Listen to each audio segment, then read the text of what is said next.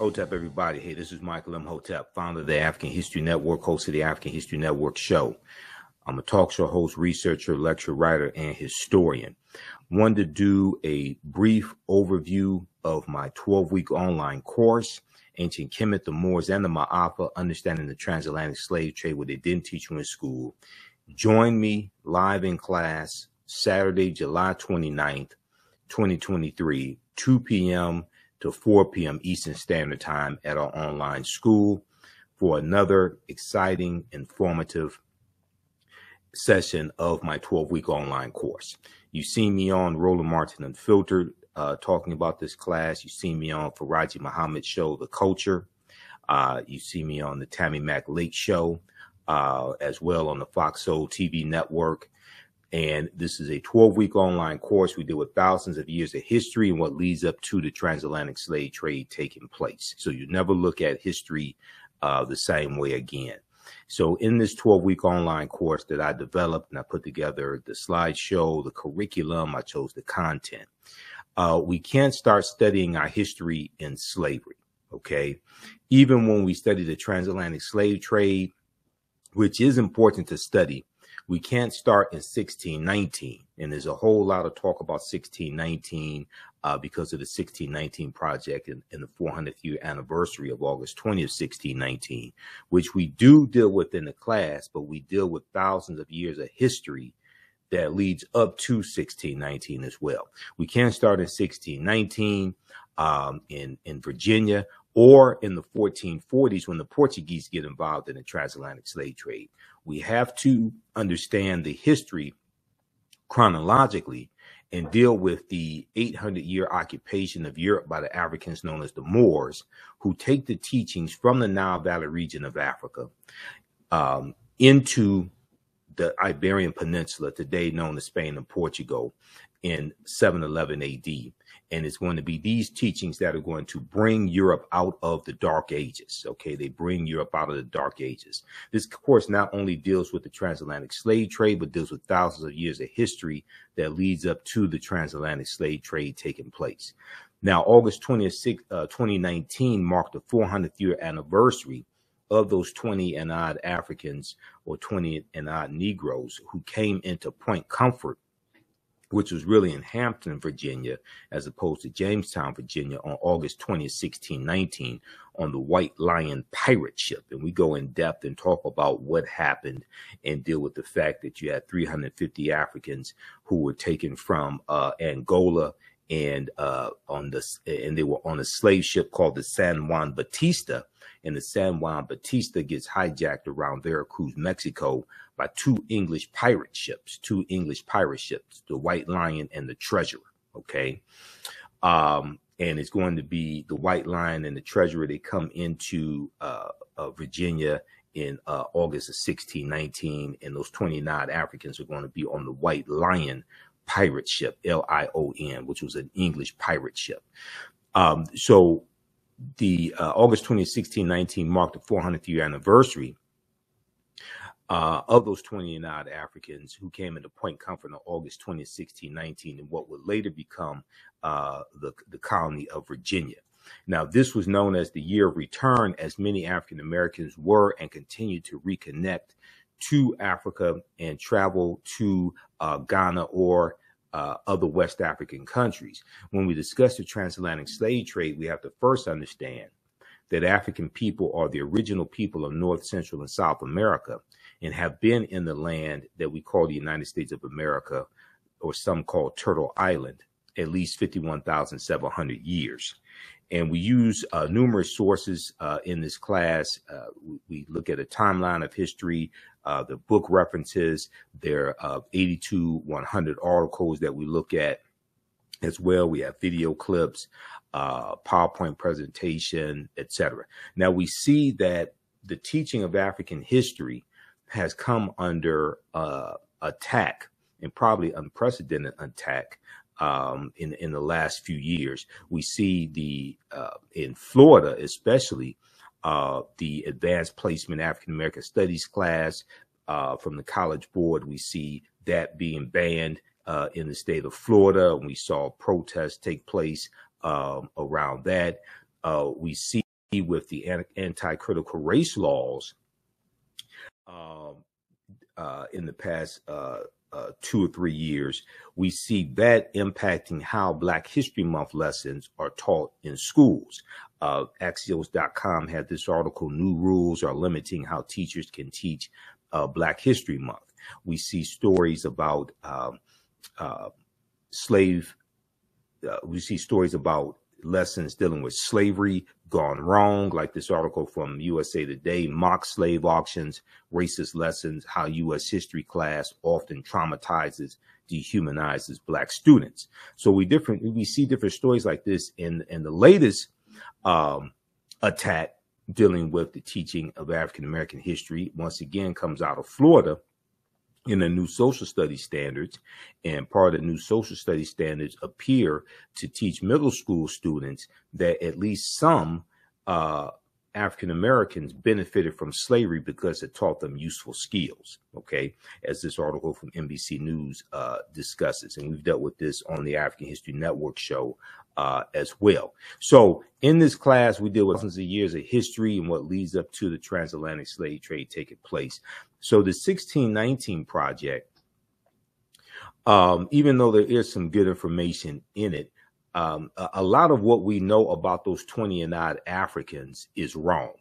And one of the problems with the 1619 project is it does not deal with the African presence in the land we call the United States of America, going back at least 51,700 years ago, which we deal with in the class. And we discussed Dr. David Imhotep's book, The First Americans Were Africans, Documented Evidence, as well as other sources.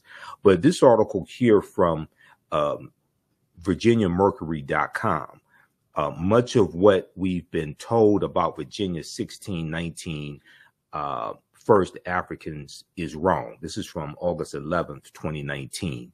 Now, this is a historical marker that is at Fort Monroe in Virginia, and it notes the arrival of the first Africans in Virginia.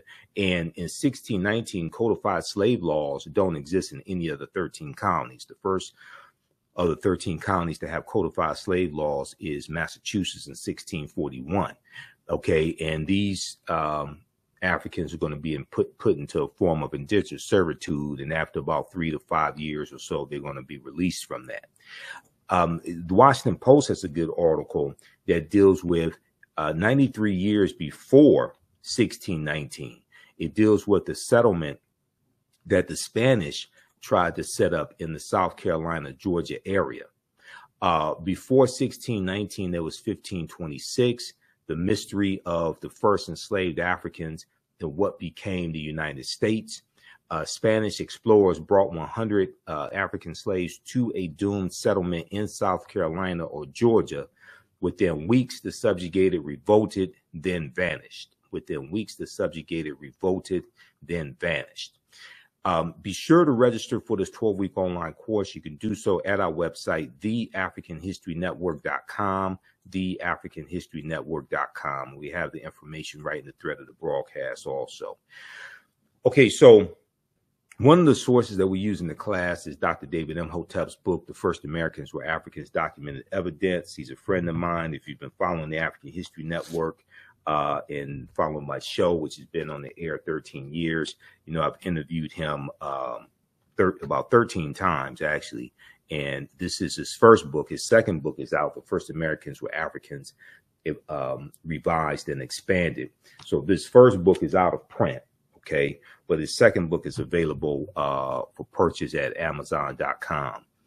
And his book deals with his book is backed by 713 footnotes and 7 peer-reviewed articles, and it documents an African presence in North, Central, and South America dating back at least 56,000 years ago, which would be the Khoisan, who have the oldest DNA on the planet.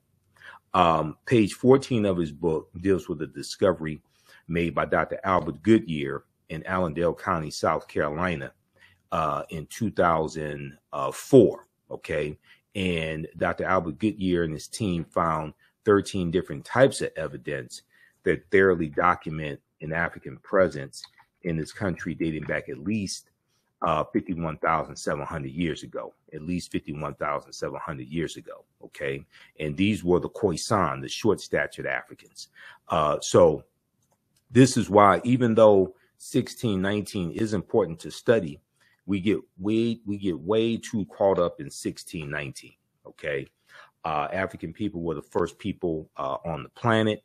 We look at archaeological discoveries in this class that continue to push the timelines back, like the one that came out of Morocco in June 2017, which shows remains of Homo sapiens dating back between 300,000 and 350,000 years ago, which is at least 100,000 years older than the remains that were found in Ethiopia about 1974, that dated back 195,000 years ago.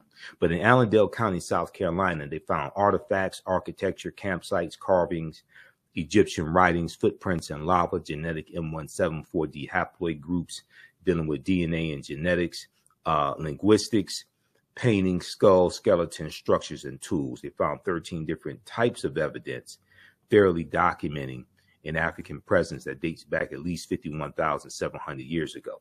Now, here is a picture of Dr. Albert Goodyear, who's an archaeologist at the University of South Carolina. Here is his, this is an article that he wrote. I'm sorry, this is an article about his discovery at ScienceDaily.com. ScienceDaily.com has articles dealing with scientific discoveries, archaeological discoveries. This is an article from November 18th, 2004. The article is still there. You can go read it yourself. It's called New Evidence Puts Man in North America 50,000 Years Ago. New Evidence Puts Man in North America 50,000 years ago.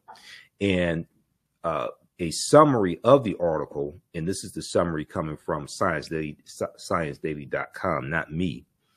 It says radiocarbon tests of carbonized plant remains, where artifacts were unearthed last May along the Savannah River. So that'd be May 2004, last May along the Savannah River in Allendale County by University of South Carolina archaeologist Dr. Albert Goodyear, indicate that the settlements containing these artifacts are at least 50,000 years old, meaning that humans inhabited North America long before the last ice age, meaning that humans inhabited North America long before the last ice age. So who are these humans? Okay.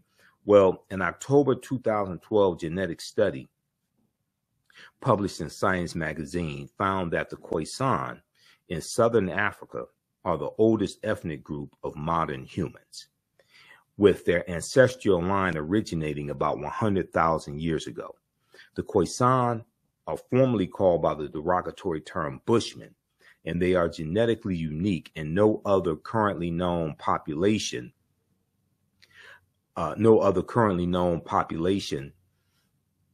had separated so early from our common modern human ancestor, according to the report. Now, these are two Khoisan women here. These are the short-statured Africans. Now, the Khoisan live mainly in southern Africa in territories spanning Botswana, Namibia, Angola, Zambia, Zimbabwe, and South Africa. They are largely divided into two groups: hunters and gatherers, or the Sans people, S-A-N-S, and keepers of the livestock, also known as the Khoi people.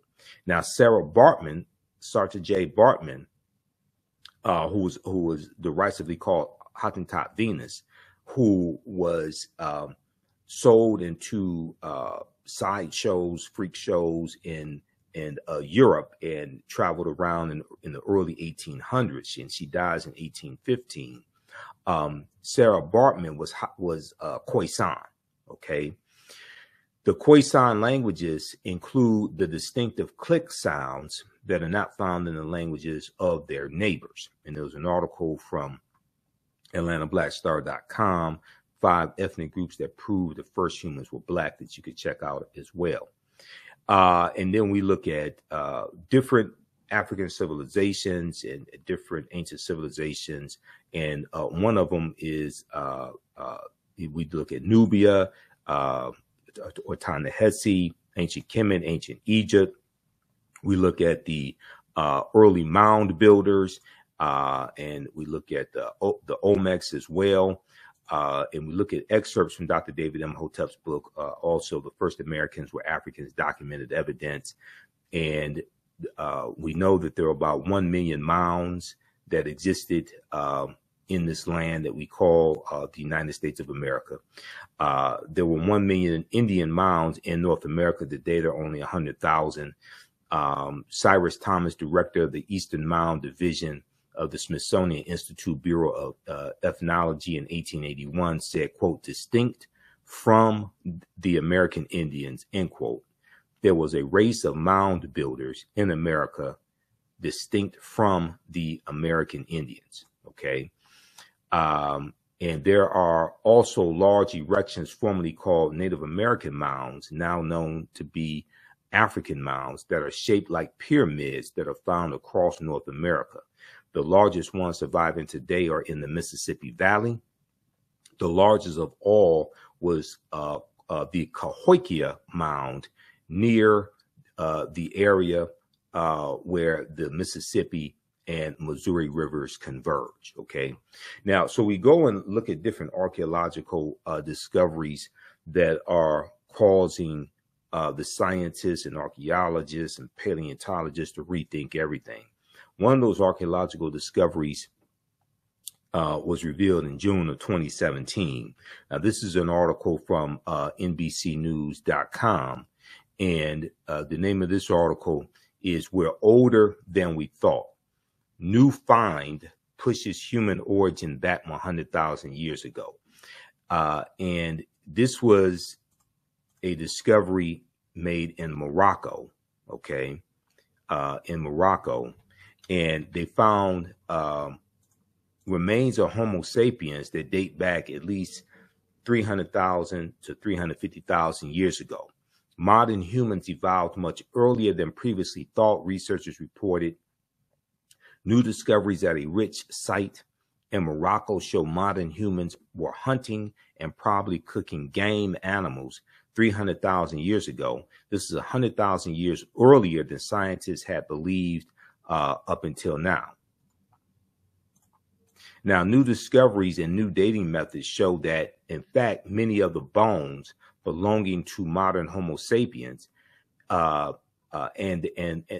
belonged to modern Homo sapiens, and they lived as far back as 300,000 to 350,000 years ago. Now, the earliest previous Homo sapiens bones, or modern man's bones, date back 195,000 years ago, and they are found clear across the continent in modern day Ethiopia.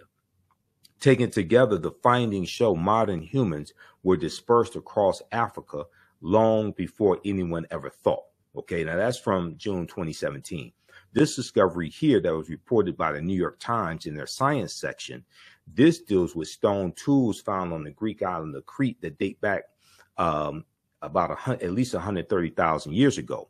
On Crete, new evidence of very ancient mariners. On Crete, new evidence of very ancient mariners. This is from the New York Times, February 15th, 2010. And it said this discovery here is causing the scientists to rethink everything. And this discovery is considered strong evidence for the earliest known seafaring in the Mediterranean and calls for rethinking the maritime capabilities of pre-human cultures. Okay. So the deeper they dig, the blacker the planet gets, the more research they do, the older we get. So we go through and look at history chronologically and see what leads up to the transatlantic slave trade taking place, which begins in the early 1440s. We look at civilizations like ancient Nubia or Ta-Nehisi, which dates back to about 4,500 BCE, before the Common Era of BC. Ancient Nubia or Ta-Seti, or also called Ta-Nehisi, and that region would be known as Kush, K-U-S-H, was a region along the Nile River located in northern Sudan and southern Egypt. So the lower portion of what is today Egypt and the upper portion of the Sudan is where Nubia was in ancient times, okay? And we know that the geographical boundaries that make up the 54 African countries, those geographical boundaries largely come from are the result of the Berlin Conference of 1884 and 1885, when 14 European nations meet in Berlin, Germany, to carve up Africa into colonies, okay? And they draw the geographical boundaries around the areas that have the natural resources that the respective European nations want. Now, known for rich deposits of gold, Nubia was a major trading port for luxury goods that came from sub-Saharan Africa, such as incense, ivory, and ebony. Nubia was home to some of Africa's earliest kingdoms. The first monarchy of recorded history was established in Nubia. The Nubians were also known for their exceptional archery skills that provided the military strength for their rulers. Kings of Nubia ultimately conquered and ruled Egypt for about 100 years, or about 1 century. Monuments still stand in modern Egypt. Monuments still stand in modern Egypt and Sudan at the sites where Nubian rulers built cities, temples, and royal pyramids. So Nubia is the mother of ancient Kemet, ancient Egypt. And the grandmother of ancient Kemet, ancient Egypt is Ethiopia or Abyssinia, okay? Because civilization travels up the Nile River. Now, in the 1880s, the Western world's interest in Nubia was awakened by the rediscovery of the ancient empire's monuments, which were reported almost simultaneously by individual British, French, and American explorers. Many of them found it difficult. Many of these Europeans found it difficult to credit indigenous Africans for building such a civilization. And Nubia is one of these African civilizations that Europeans tried to claim as their own. And just like ancient Kemet, ancient Egypt, and they tried to say that these were either brown-skinned Caucasians or they were people from the Mediterranean. They didn't want to say that these were Black Africans, all right? And we show you this video here of this this European scientist who was disappointed when he finds out that the ancient Egyptian pharaohs were Black Africans also, okay? Now, during the 1840s, German Egyptologist Carl Richard Lepsius asserted confidently that the Greek term Ethiopian, when referring to the ancient civilized people of Kush, did not apply to Negroes. He said the Greek term Ethiopian did not apply to Negroes, but was used to describe reddish-skinned people closely related to the Egyptians who, quote, belonged to the Caucasian race, end quote. So they did everything they could to try to explain away this African greatness, okay? Now, ancient Egypt is the first major civilization in Africa for which records are abundant. It was not, however, Africa's first kingdom.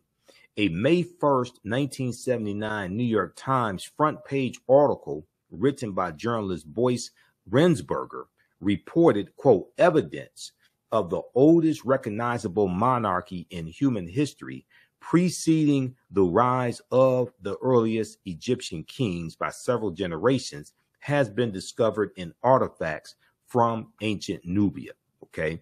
So we take you through our history. We look at these different African kingdoms and civilizations. We look at the Punic Wars and Hannibal Barca, who was Carthaginian, who was Black African, one of the greatest military strategists in history. We look at the Battle of Cannae in 216 BC. We look at Hannibal fighting against the Romans, and we look at Carthage, which existed from 813 BCE to 146 BCE. We know Rome is going to destroy Carthage. And what's interesting is that historically, Hannibal Barca was portrayed as an African, portrayed as Black African. There was no question. In his book, World's Great Men of Color, Volume 1, history scholar J.A. Rogers asserts, quote, the Carthaginians were descendants of the Phoenicians. The Carthaginians were descendants of the Phoenicians, a Negroid people, and that, in fact, until the rise of the doctrine of white superiority, Hannibal Barca was traditionally known as a black man, end quote. Today, many encyclopedias classify the Carthaginians as whites or Semites, but ancient Greek and Roman eyewitness accounts paint a different picture. The indigenous peoples of Carthage were called the Afers, A-F-E-R-S. The indigenous people of Carthage were called the Afers. Ancient Roman poet Virgil, in his poem Mortem, speaks of a woman from the Afer or Afar or Afra race, and he says of her, and all her figure proves her native land. Her hair was curly, thick her lips, and dark her color, end quote. Okay. In Library of History book 20, Greek historian Diodorus mentions a Greek lieutenant named Agathocles, who defeated a people in the area of present-day Tunisia who were the same hue as Ethiopians. Okay, so Carthage is in the area where present-day Tunisia is in North Africa. Now, the eyewitness accounts are corroborated by physical anthropology. L. Berthelon and E. Chantre, both well-noted French anthropologists, noted their examination of skeletons throughout North Africa in all periods. They note that the remains of both upper and lower class individuals of ancient North Africa were representative of the quote-unquote Negroid race, representative of the Negroid race, okay?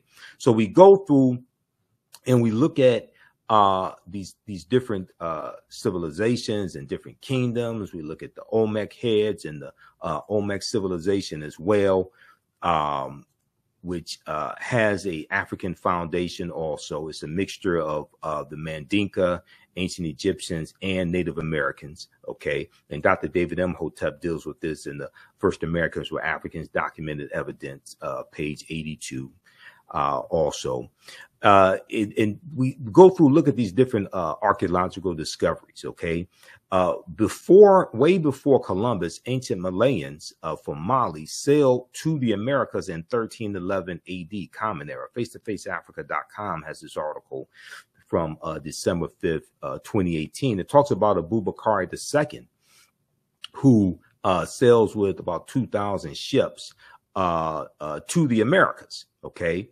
And we know that Emperor Mansa Musa is, Mansa Musa is going to become emperor in 1312 AD after Abubakar II, okay? Mansa Musa became ruler of the Mali Empire in 1312 AD, taking the throne after his predecessor Abubakar II, or Abubakar II, for whom he had served as deputy, went missing on a voyage he took by sea to find the edge of the Atlantic Ocean. Mansa Musa's rule came at a time when European nations were struggling due to raging civil wars and a lack of resources. During that period, the Mali Empire flourished thanks to ample natural resources like gold and salt. Now, this is an interesting article from History.com. History.com is the official website of the History Channel, okay? And History.com tells you that West Africa was flourishing at a time when Europe was in the Dark Ages, or trying to come out of the Dark Ages, and dealing with raging civil wars, famine, the Black Death, the bubonic plague. The bubonic plague hits in 1347 in spurts, and 1347 to 1400, Europe loses between 1/4 to 1/3 of their population. Okay, so this relates to the film Black Panther and T'Challa, who is the richest man in the Marvel comic universe. And this article relates T'Challa to Mansa Musa. Mansa Musa was the richest man in history. He just so happened to be an African man. We deal with the film Black Panther as well in the class. The first Black Panther movie and the second Black Panther movie also. And we know that the Panther deity Bast from Black Panther comes from Bastet, who was a goddess worshipped in ancient Kemet, ancient Egypt. Bastet was an ancient Egyptian goddess, or a neter, worshipped in the form of a lioness and later in the form of a cat, with the head of a cat, the body of a woman, the head of a cat. She was a neter, or goddess of warfare in Lower Kemet. She was worshipped as early as the Second Dynasty, around 2890 BCE, before the Common Era. We know the Wakandan salute, which is always right over left, the Wakanda salute with the crossed arms across the chest. That comes from the position of the Nasubites, or the pharaohs, in the sarcophagi, when, you know, they are deceased. It's a symbol of power and royalty. And we see that symbol go around the world. Africans take this around the world. We deal with what the word Wakanda means, because Wakanda is a real word. The film Black Panther is so powerful. I've done numerous lectures on the film Black Panther. I did 3 months of research, researching the 52-year history of the Black Panther comic book, and researching the movie as well, to be able to do my lectures on the film Black Panther. So Wakanda is a real word. It's an Omaha Ponca and Sioux Indian word, and we also find Wakanda in Bantu languages, like in Kikongo. But Wakanda basically means possesses secret powers, And Ruth Carter, who was the costume designer for Black Panther, and she won Oscars for the first Black Panther movie and the second one. She studied 11 different African cultures for 6 months and infused this into the Black Panther comic book. Okay, so we go through and we look at that African influence that we see in the film Black Panther as well. We look at the influence from Africa that we see here in the land we call the United States of America. Did you know that the Washington Monument is an ancient African symbol called a Tekken, which comes from the mythology of Asar, Aset, and Heru, who the Greeks called Osiris, Isis, and Horus. And it's a symbol of resurrection and transformation. Okay. And there are about 1,200 Tekkenu all throughout ancient Kemet, ancient Egypt. Today, there are less than a dozen. All right. Be sure to visit our website, theafricanhistorynetwork.com, theafricanhistorynetwork.com, and register for this 12-week online course that I teach, ancient Kemet, the Moors, and the Maafa, understanding the transatlantic slave trade, what they didn't teach you in school. Kemet is one of the original names for Egypt. Okay. This class is on, when you scroll down our website and you go to the top, you'll see the information for our radio show, the African History Network show. Our social media handles are here as well. I'm on Sundays, 9 p.m. 11 p.m. Eastern Standard Time, on 9:10 a.m. Superstation WFDF here in Detroit. And we broadcast on our Facebook and YouTube channels and pages when we're on live. But our 12-week online course, Ancient Kemet, one of the original names for Egypt, the Moors, and the Maafa, understanding the transatlantic slave trade, what they didn't teach you in school. Our next class is Saturday, July 29, 2023. We do the sessions live. All the sessions are archived and recorded. You can go back and watch it anytime. This class is on sale $80, regularly $130. Even after the course is over with, you can go back and watch the full class. You still have full access. So a year from now, 2 years from now, you can go back and watch the entire course. Okay. You can use this information with your children. I would say the content is PG-13. It's not overly graphic. I don't do a lot of cursing or anything like that. I do a PowerPoint presentation. We have over 200 slides. I created the PowerPoint presentation. I'm a historian. I've been studying 30 years, actually 31 years. There are about 80 to 100 articles that we reference, the video clips that we look at as well, and book references also. We show you the book references on the screen. You don't have to buy any of these books to follow along in class. This was an excellent article here from face2faceafrica.com that dealt with Tekkenu that were taken from Egypt and taken into London, England, Paris, France, and New York City. Okay. Ancient Egyptians called obelisks Tekkenu, and they were also used to tell time in the past. Okay. Currently, Cleopatra's Needle is the name given to 3 ancient Egyptian obelisks, one in New York City, one in London, England, and one in Paris, France. Read this article here from face2faceafrica.com, Cleopatra's Needle, how 3 ancient Egyptian obelisks ended up in New York City, London, and Paris. Okay. And they, the Tekken, or the obelisk, comes from the mythology of Asar, Aset, and Heru, who the Greeks called Osiris, Isis, and Horus. There are approximately 1,200 Tekhenu built in ancient Kemet, but only about a dozen are found today. Many of the Tekhenu removed from Egypt are now in Istanbul, Turkey, London, England, Paris, France, Berlin, Germany, New York, Rome, Italy, Vatican City, and elsewhere throughout the world.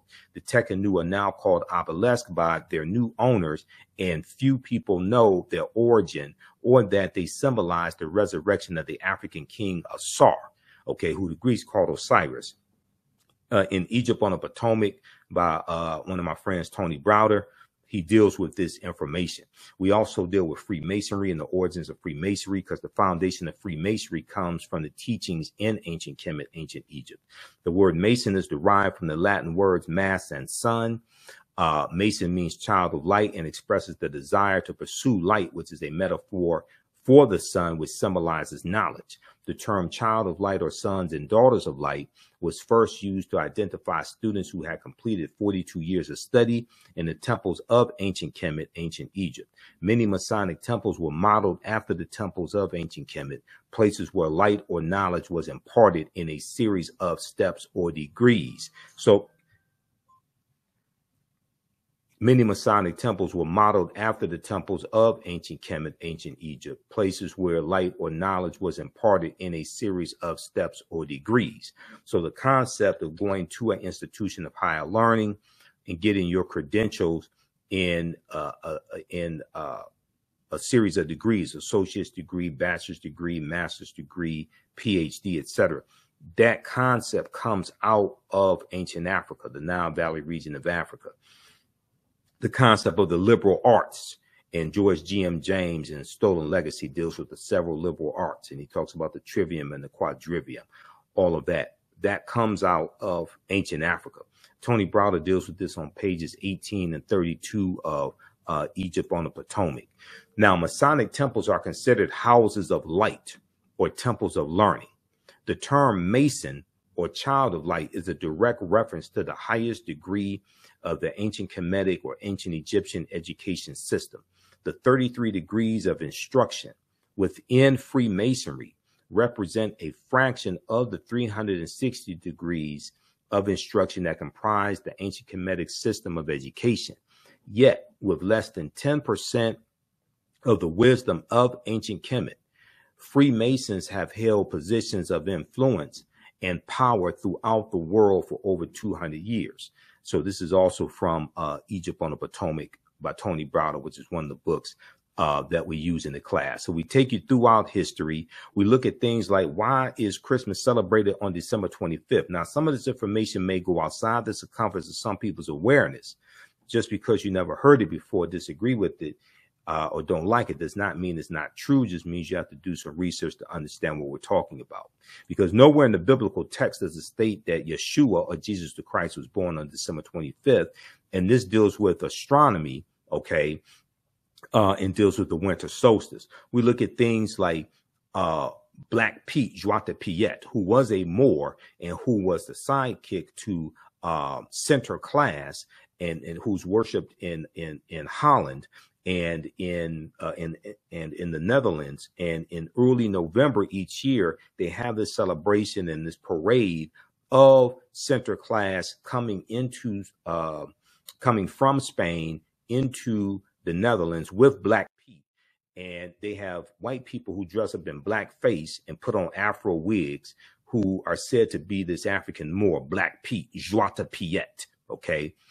We deal with the 800-year occupation of Europe by the Africans known as the Moors, who go from North Africa, go from Morocco right into the Iberian Peninsula, today known as Spain and Portugal. They're going to conquer the southern portion of Spain and settle there. They call it Al-Andalus, okay? And then they're going to go all throughout Europe as well, and to various extents Africanize Europe. Who were the Moors? So the Moors' ancestors were known as the Garamantes. These were Black African people living throughout North Africa. Hannibal Barca was Garamantes, as well as St. Augustine. George G.M. James in the book Stolen Legacy said that the Moors were the custodians of the ancient Egyptian mystery system. So we go through and look at the Moors and their influence in Europe throughout history. We look at things like Saint Maurice, who became a patron saint to Germany as well. We look at sources from Ranoko Rashidi and Dr. Jose Pimenta Bay. One of the books we use is Golden Age of the Moor, edited by Dr. Ivan van Sertima. We know 711 AD, General Tariq ibn Ziyad goes into the Iberian Peninsula and is going to conquer. They defeat the Vandals and the Visigoths, And this is tied to the fall of the western portion of the Roman Empire in 476 AD that gets crushed by those barbarians, the Vandals and the Visigoths. We look at things like, why are there Moors' heads on these national flags from Corsica and Sardinia? Okay, Corsica is a French island in the Mediterranean. Sardinia is an Italian island in the Mediterranean. So we go through, look at this history chronologically. We look at the three great West African kingdoms, Ghana, Songhai, and Mali. One of the books we use is Classical Africa by my friend Dr. Malefi Keti Asante, who I just interviewed back in, I think it was April of 2023, dealing with Queen Cleopatra VII. And the documentary series from Jada Pinkett Smith, African Queens, and the second installment dealt with Queen Cleopatra VII. We also look at Queen Nzinga, which was dealt with in the first installment of African Queens, which is streaming on Netflix right now. And then also we have to study Christopher Columbus. Columbus is crucial to understanding the transatlantic slave trade and the expansion of the transatlantic slave trade. Columbus helps to lay the foundation for slavery, racism, capitalism, the exploitation of indigenous people. And on his 4 voyages, Columbus never comes to the land that we call the United States of America. The closest he comes here is Cuba, which is about 90 miles away. Now, African slaves, when we look at slavery coming to the New World, or it was new to Europeans, Africans were brought first to the New World shortly after its discovery or uncovery by Christopher Columbus. Legend has it that one African slave was included in his original crew, and they could be found on the island of Hispaniola, the site of present-day Haiti, as early as 1501. And he lands in Hispaniola December 6, 1492. Upon his arrival in the Bahamas, Columbus himself captured 7 of the natives for their quote-unquote education, he said, on his return to Spain. However, the slave trade proper only began in 1518, when the first black cargo direct from Africa landed in the West Indies. So this is based upon the Asiento de Negros of August 1518, signed by King Charles V, okay, which drastically expands the transatlantic slave trade. Now, the importation of Africans to be enslaved to work in the Americas was the inspiration of the Spanish Bishop Bartolomeu de las Casas, who traveled on some of Columbus's voyages, and his support for African slavery was motivated by humanitarian concerns. He later quickly reversed course and said that was wrong, and he worked the rest of his life to abolish slavery, but it's pretty much too late by then. He said that the Native Americans had suffered enough and that they need to try to save their souls, but to enslave African people. He argued that the enslavement of Africans and even some whites, proving that in the early period, slavery did not operate according to exclusive racial demarcations, would save the indigenous American Indian populations, which were not only dying out but engaging in large-scale resistance as they opposed their excessively harsh conditions. As a result, King Charles V, then King of Spain, agreed to the Asiento de Negros, or slave trading license, which he signed in August of 1518, which later represented the most coveted prize in European wars, as it gave to those who possessed it a monopoly in slave trafficking. Okay, so we take you throughout history and look at this. We look at some of the skills, trades, and crafts that African people had in this country from 1619 to 1865. There are at least 262 skills, trades, and crafts that African people had in this country. And the book by James Newton and Ronald Lewis, The Other Slaves, Mechanics, Artisans, and Craftsmen,